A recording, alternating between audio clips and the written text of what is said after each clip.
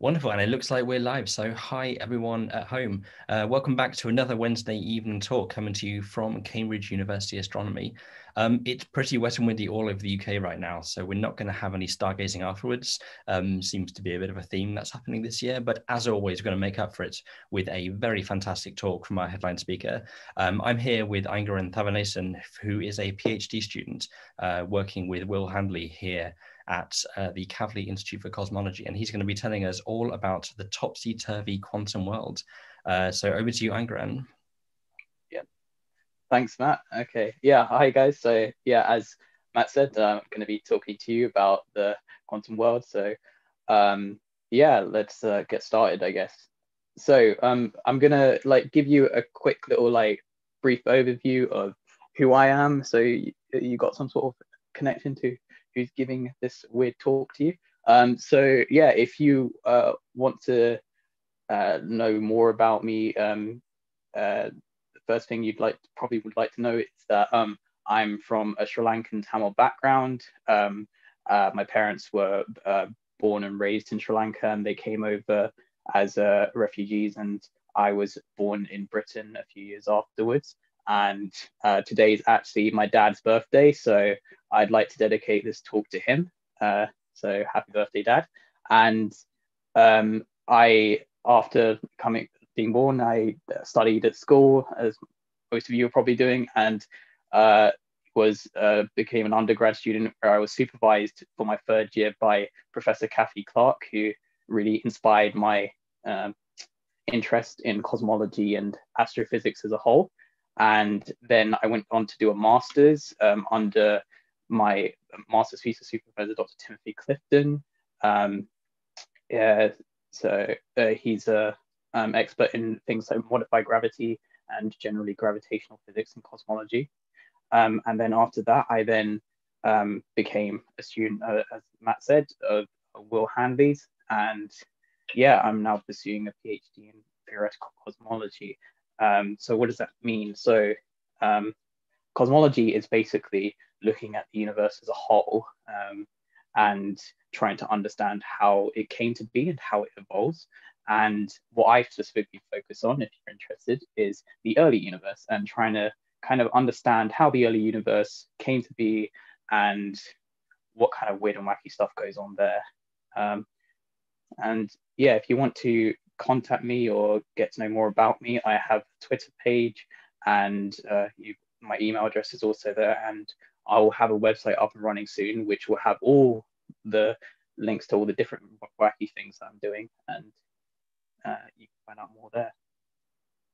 So cool, let's start talking about quantum physics. So for this talk, I'm going to try and convince you that not only is quantum physics appropriate for the small things, as you've probably been told, but it's actually appropriate for everything that goes on in the universe. And I am going to try and motivate that for you in this talk. But to do that, I'm going to kind of start with the history of what kind of gave us our understanding of quantum physics. And to do that, we actually do need to start with very small. So one of the very smallest things that we know and have come to understand as a human race is the atom. And this is a picture of a fairly comprehensive picture of what we know about the atom, which is that it's made up of this thing called a nucleus at the center, and that is then made up of protons and neutrons, and those in turn are actually made up of these things called quarks.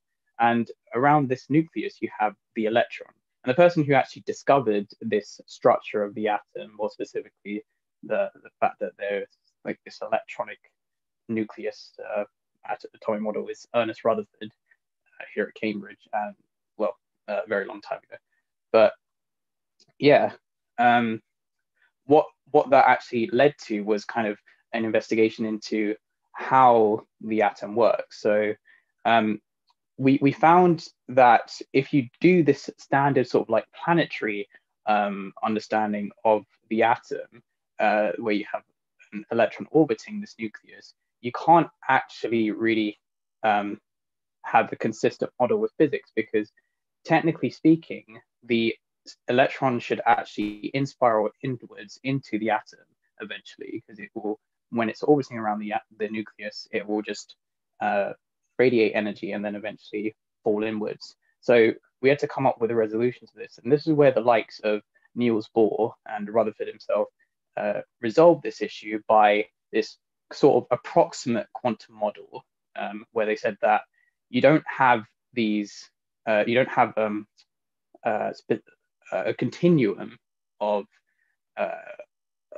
energy levels. So you only have specific energy levels that the electron can take. So the way to think about that when you think about planets that are orbiting the sun, you can only have them being at specific distances around the sun. So they can't just be like any particular distance that you like, which is a bit weird if you think about it, because you think, why can't I just place my electron here or there? And this is where the weird world of quantum physics comes in. So what do we mean by quantum? So as I said, like the actual meaning of the word quantum is discreteness, like not a continuous flow or something. It's you've got like a specific integer discrete packets of things. And the way we kind of justify this is through this experiment known as the photoelectric effect. So like this experiment showed us that that when we have light shining on some sort of metal such as zinc, we would classically expect that the light would energize the electrons in this zinc to eventually be emitted outwards.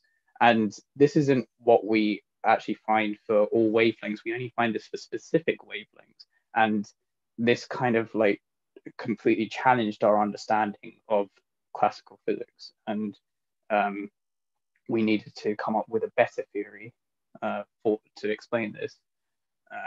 One that explained why if you have photons with a large enough energy, they would, so like light waves with large enough energy, they would be able to energize the electrons and have them emitted.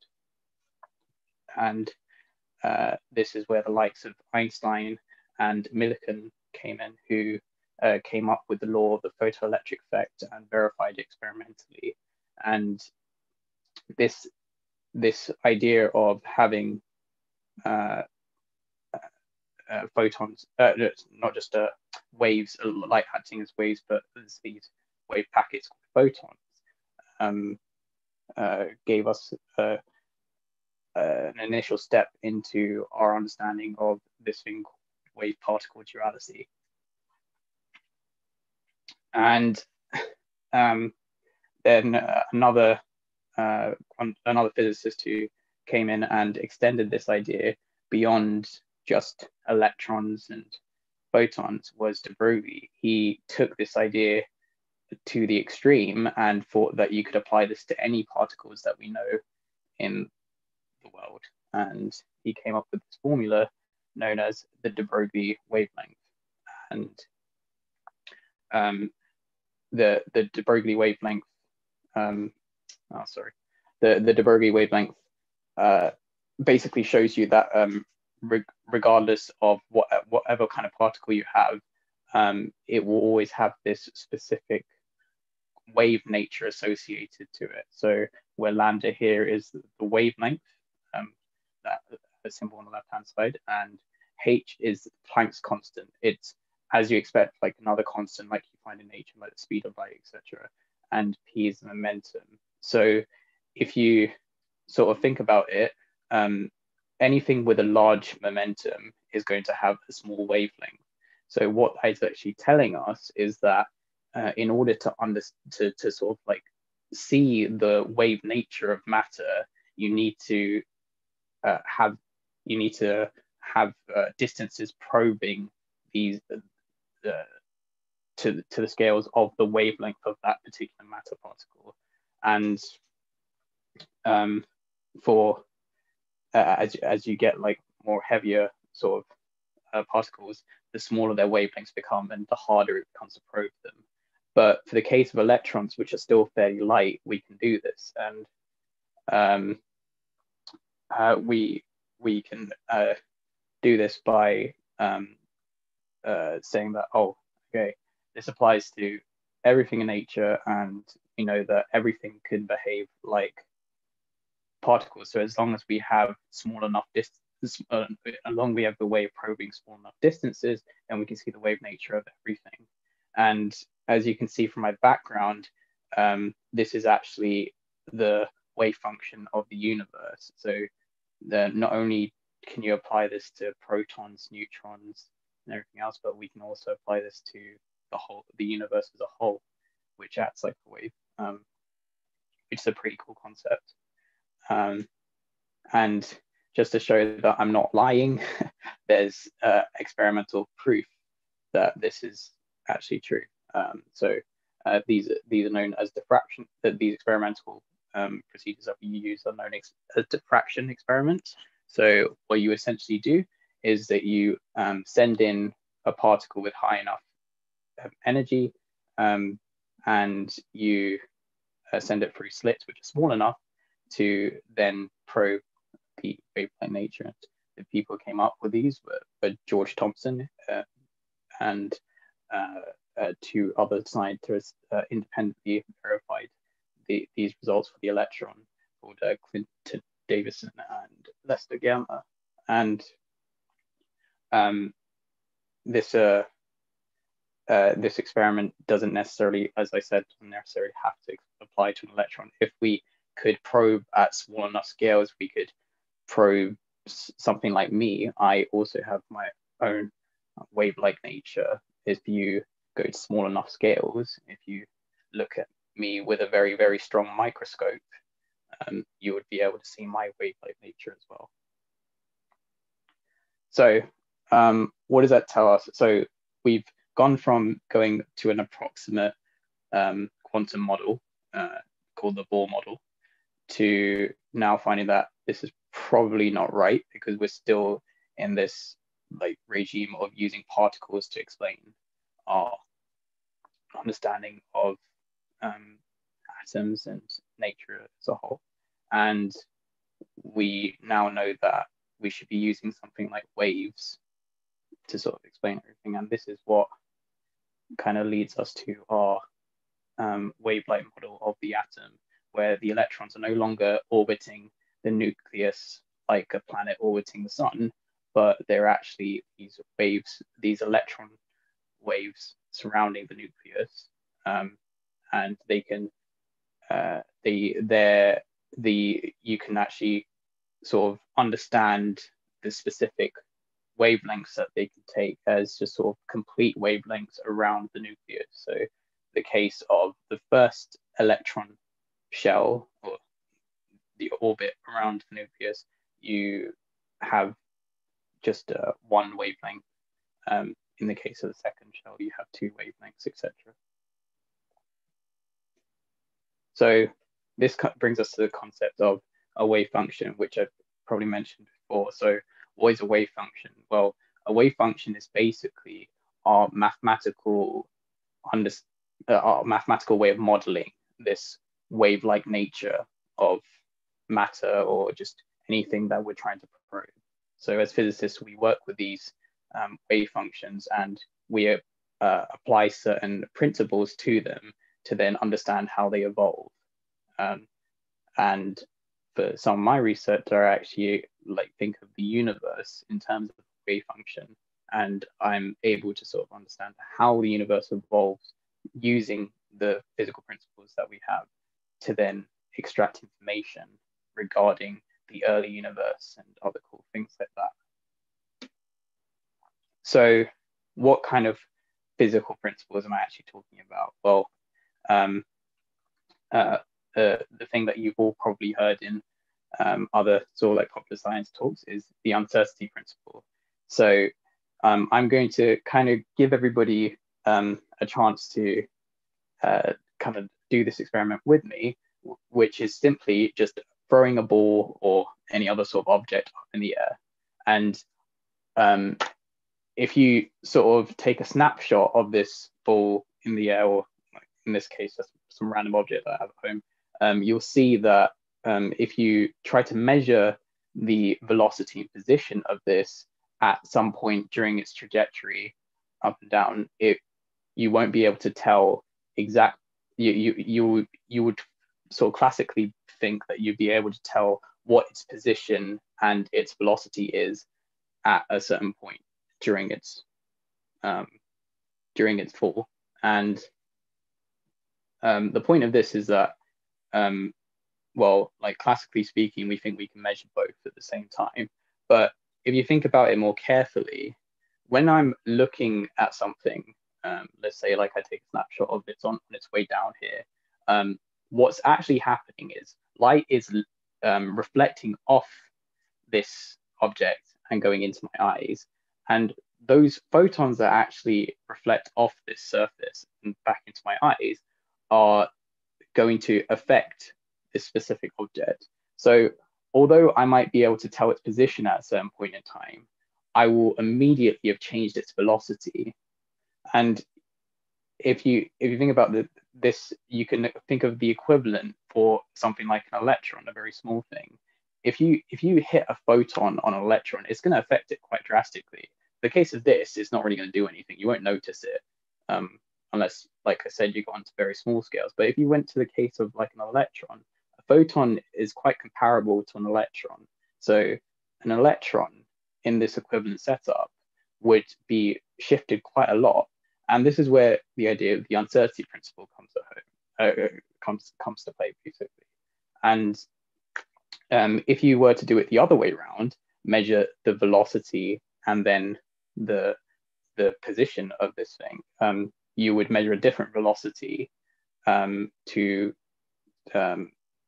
what you would have measured initially, and your position would have been different to the first time around when you did measuring the position first and the velocity.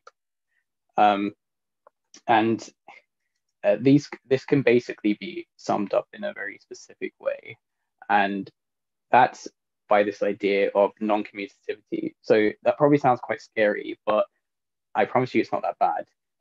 What we are saying by this like very big word is that basically, classically speaking, we know that when we use numbers, which are the more intuitive things that we use in day-to-day basis, we know that multiplying one thing, multiplying two things together one way and then two things together the other way. So for this example, A times B, we know that we're going to get the same thing.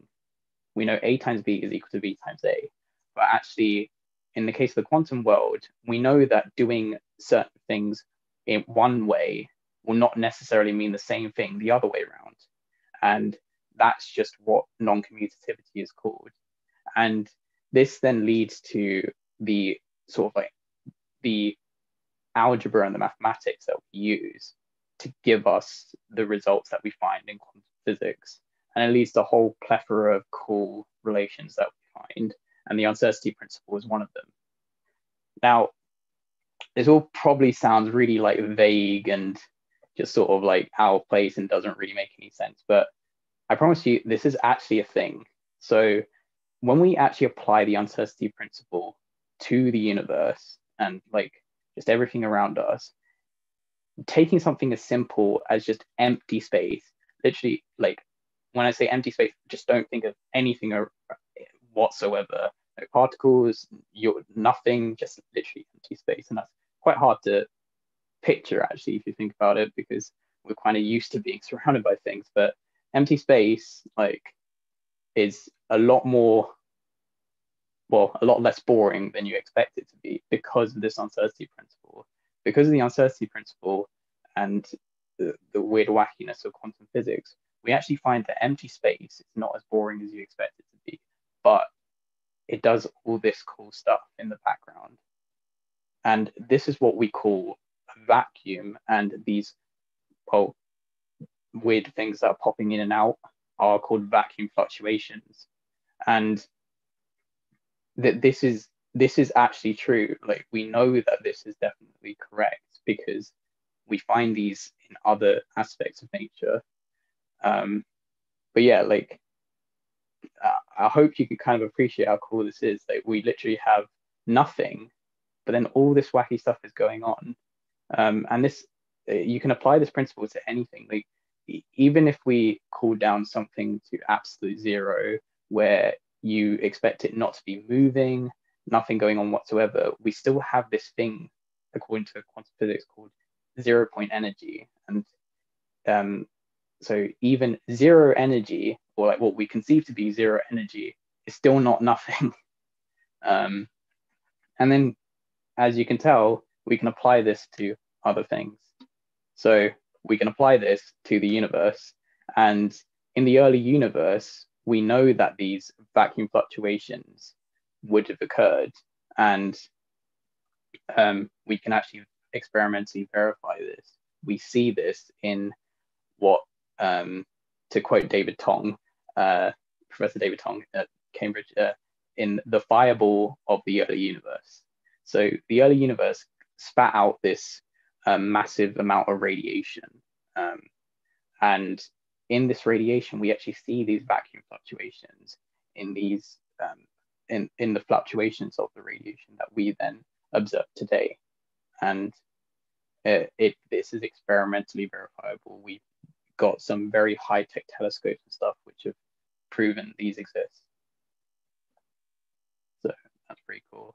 Another really cool place that we see these vacuum fluctuations is black holes. So some of you may have heard of Hawking radiation, and Hawking radiation is an application of these vacuum fluctuations to one of the most abstract concepts that we can think of, but we know exist in the universe, which is black holes. And if we apply these vacuum fluctuation ideas to black holes, we get this emission of radiation from the black holes. So they're not these gargantuas which just absorb everything, they also emit things because of these vacuum fluctuations. What actually happens is that you have these fluctuations creating a particle and an antiparticle pair, and one particle goes into the black hole and the other leaves. And this, in order to conserve energy, you need the black hole to lose mass. And when you think about that, eventually the black hole will have to disappear completely. And that leads us to the black hole information paradox, which is this problem that arises when we know that black holes have to disappear, but we don't know what happens to all the things that they absorbed. And if you want to learn more about that, you can attend the Cambridge Science Festival talks, which are occurring later this month. I believe between the 29th of March and the 2nd of April. So myself and others at Cambridge, including Matt, we've organized these talks to describe this really cool problem in physics in more detail, because black holes disappearing causes a lot of problems, which I don't have time to go into detail now, but yeah, you can learn more about later. So yeah, thank you for listening. And I just want to say thank you to all the academics and friends who've supported me during my journey in academia. A lot of academics know that the pursuit of academia is not one that you do by yourselves. And also a shout out to my partner and who's watching. She's watching this right now, and she's been a great rock to me. So yeah, and a thank you to not only Professor Kathy Clark, but all the other academics like Dr. Carolyn Crawford, Professor Anne-Christine Davies, Dr. Chandrima Ganguly, Dr. Martin Bourne, Harry Goodhue, Oliver Philcox, and Dr. Nick. So I wouldn't be doing this, what I do today, without them. So I just want to use this opportunity to thank them. So cool. Cool, wonderful. Thank you so much, Ayngaran, for that absolutely fascinating talk. It's one of the things about doing these talks online is that you don't get to stand in the thunderous applause after you finish, but you'll just have to imagine it, of course. I say so. Yes. Questions for our speaker. Anyone that has a question for Ayngaran, please just stick them down there in the YouTube chat. First question comes from. First question says comes from a user called Soupy Campbell. I wonder if that's their real name. They want to know, if all particles are waves, how does the waveform actually change? When the particles are affected, like, do they do things like vibrate in opposite directions, or what can you say about that? Okay. Yeah, no, that's a very good question. Yeah, so um, when we when we think about these particles as waves, like I said, we use this thing called the wave function, but um, the these wave functions kind of behave the way you expect normal waves to behave. So waves can be reflected, transmitted. There's even these things, these like concepts of tunneling. So although there might be a barrier in the way, you can actually have a wave going across the barrier, because yeah, one thing that I guess I didn't have time to mention is that these quantum principles all occur on a probabilistic basis. So that means that you have various phenomena which can occur. So, yeah, I hope that answers that question. So yeah, you can do loads of different things with these waves. It doesn't have to just be sort of like reflecting and stretching and stuff. There's even more things that you can do to quantum waves that you can do to classical waves. We have a question from Raj who wants to know, I mean, first of all, what does the word quantum actually mean? And by understanding the quantum universe, can we get a better measurement of the age of the universe? Right. Okay. So the first question I can answer fairly quickly. So yeah, I was hoping that I clarified that, but the word quantum, it actually, in terms of like direct definition, means discreteness. Now, yeah, without like sounding too mathematical, discreteness is basically just a way of saying you've got how do I say instead of things yeah, how do I think about this? Trying to think of something that is continuous as a natural thing. A wave is one thing, but like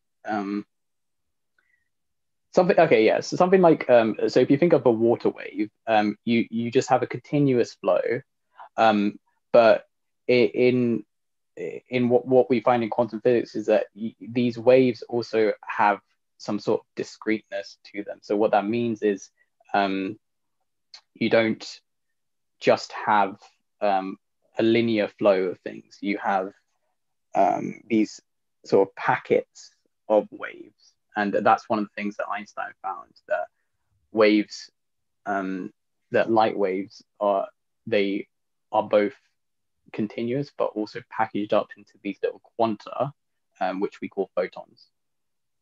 And in terms of the question about whether we can sort of calculate the age of the universe from the wave function of the universe better, my instinct is no, because the way we sort of, at least the way we understand the wave function of the universe at the moment, so is that we know that it basically, we know it to a very basic sense. As you can imagine, trying to understand the universe from a quantum perspective, we have to take a very basic approach. So we think of it as essentially empty with one very, well, what we can sort of manipulate, which is called a scalar field, and that's all we can sort of manage in terms of our understanding of quantum physics.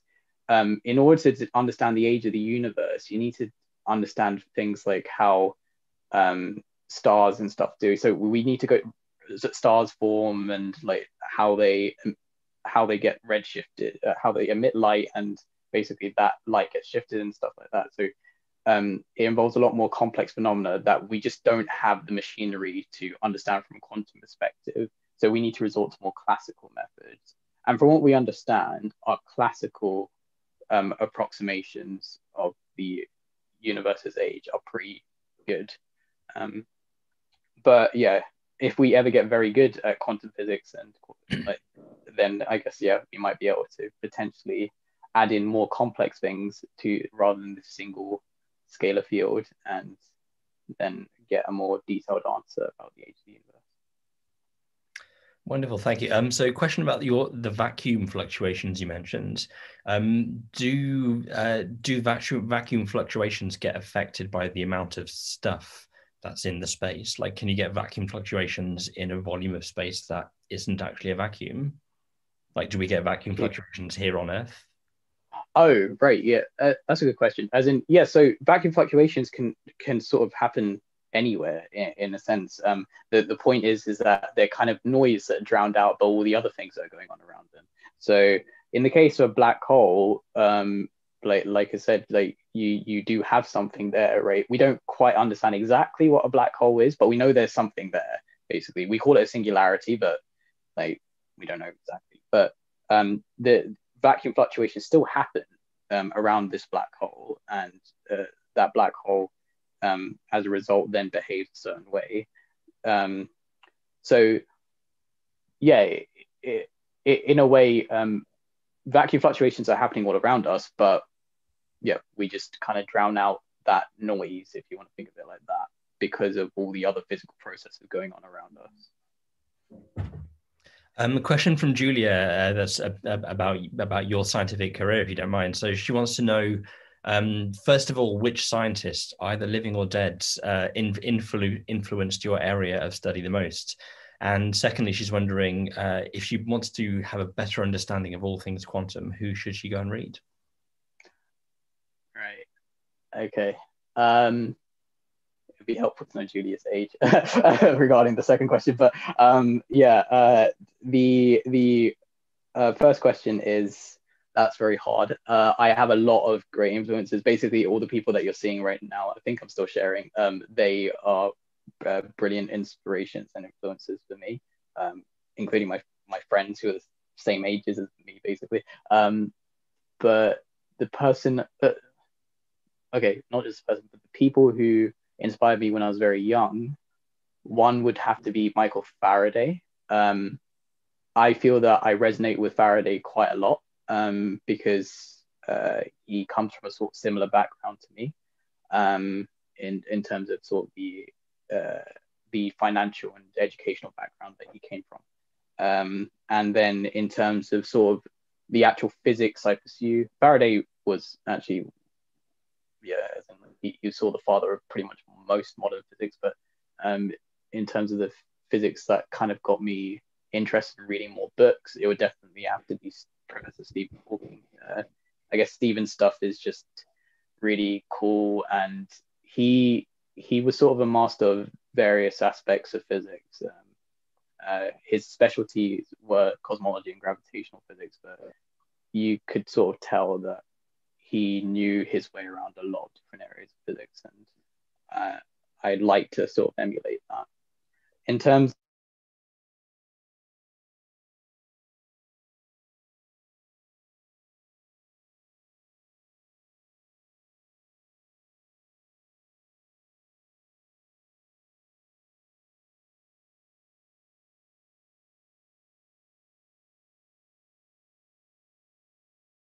I think it's called Quantum Mechanics: A Theoretical Minimum. He's got other books with similar such kind of like doing physics calculations, the sort of stuff that students do. Then you could potentially pursue some of Richard Feynman's books. Richard Feynman is known as being like one of the best sort of teachers of our time. So he has some popular science books called QED. I forget what the subheading part is. I think it's just like the theory of light and matter. And then he has a more comprehensive sort of lecture note style of books called the Feynman Lectures on Physics. And those go from volumes 1 to 3. And then there's a small sort of like additional books. I think they're called Exercises on the Feynman Lectures on Physics or something. But yeah, Feynman's books are a great read, I think.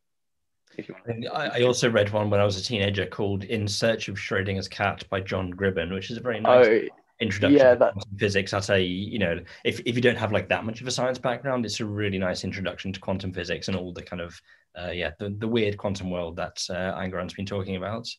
Yeah. yeah, I'm trying to. Yeah, I guess.